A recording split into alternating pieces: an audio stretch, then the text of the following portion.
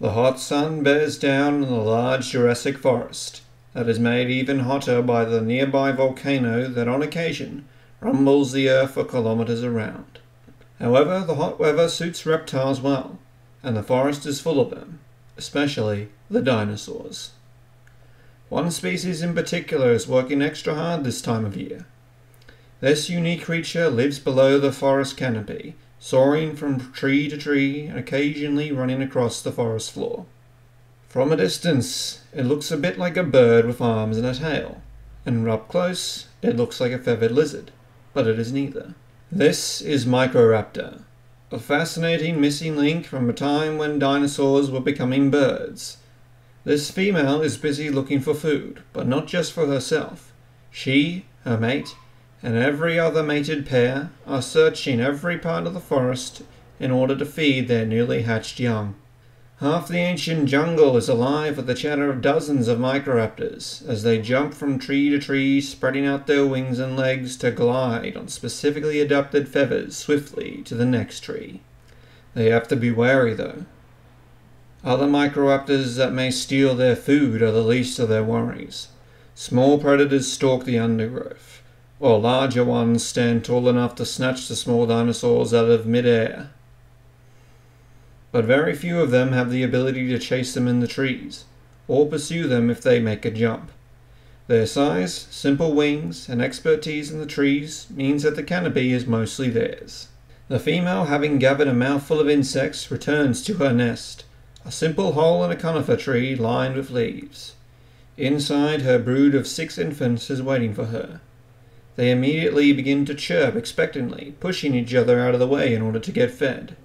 She gives each one of them a mouthful of insects, which they greedily swallow.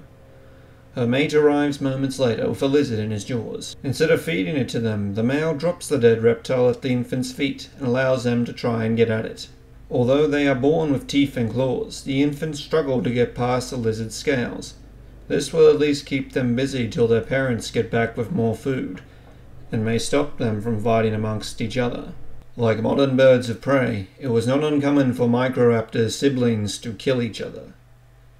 The female jumps off the tree and glides effortlessly down to another, her sharp claws easily grasping the bark and securing her landing. She hears scurrying below her. Looking down with her keen eyes, she sees a small shrew-like mammal quickly darting down the tree, clearly startled by her landing. She instantly gives chase, the two of them racing towards the forest floor. She knows it is dangerous down there, but it was a risk she is willing to take. As the tiny mammal reached the surface, it continued to run along the flat ground. Its pursuer leapt from the tree, briefly extending her wings and then flapped them back, diving headfirst at her prey. The mammal never even saw her coming. With one bite, she killed the unfortunate prey and quickly got to her feet, scanning the area. She was below the undergrowth, where even the sun's rays struggled to reach. As she scanned around, she nearly froze, as she had landed nearly face to face with a larger predator, an infant Sinotyrannus. Though nowhere near the size of an adult, the young predator was already twice her size, and 3 times her weight. The Microraptor spun and ran back for the tree, having gone from being the hunter to the hunted. The Sinotyrannus was faster on the ground, however, and as she tried to climb the tree, its sharp teeth grabbed onto the tip of her tail. It had mostly gotten a mouthful of feathers, but it still had a grip on her. The female held on tight with her hands and feet, but there was no way she was going to be able to overpower the larger predator. She had one thing on her, though. The small mammal still locked in her jaws. With no other option but to gamble, she dropped the mammal's body over her shoulder, and the Sinotyrannus reacted without thinking. The hunter let go of his target and snatched the dead animal out of the air as it fell, giving the Microraptor just enough time to scurry away, losing some feathers and a bit of blood. The infant Sinotyrannus watched as his intended target bound up the tree, before scoffing back what smaller prize he had obtained.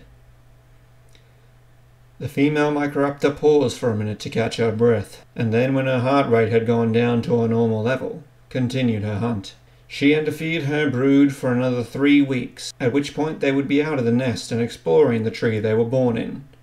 After that, they would be on their own, free to glide and soar the ancient forest, just like their parents. Hello everyone and welcome back to the show.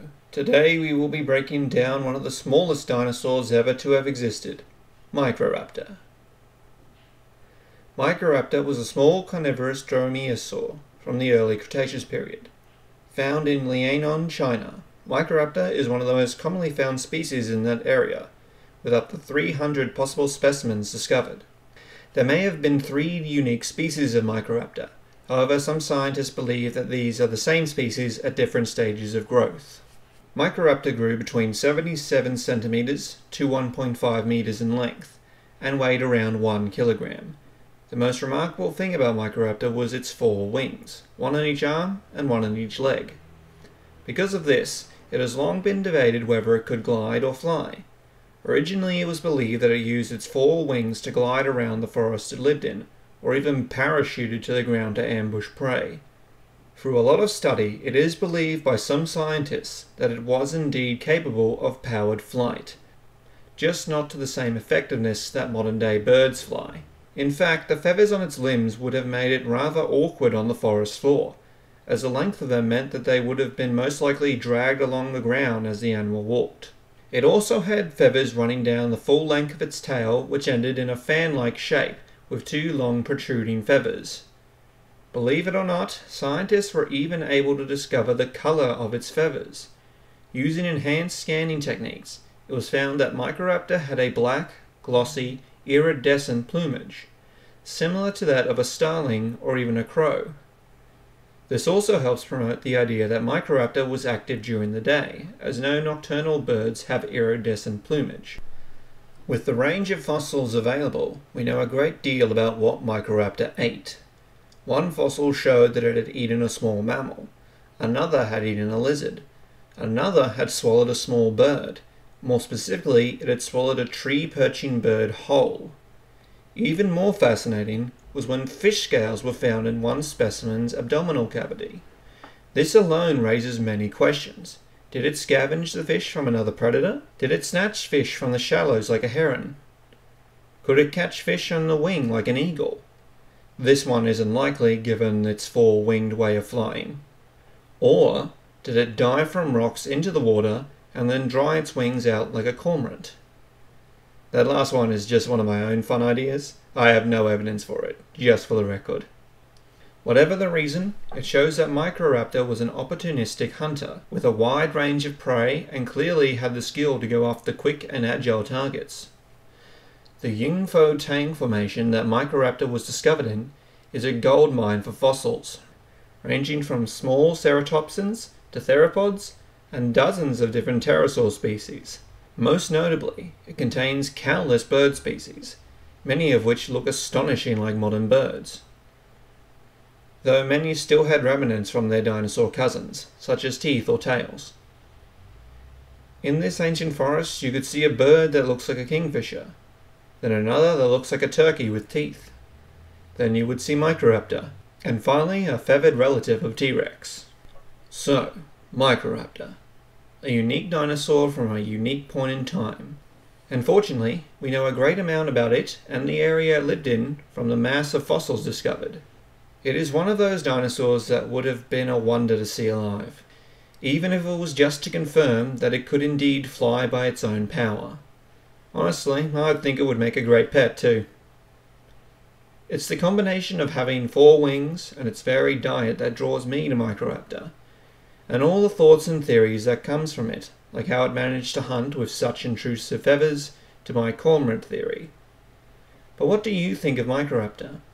Are you as drawn to it as much as I am? Or do you believe that 4 wings were never going to work? What lesser-known dinosaur would you like me to cover in a future episode? Until next time, remember to always value your uniqueness.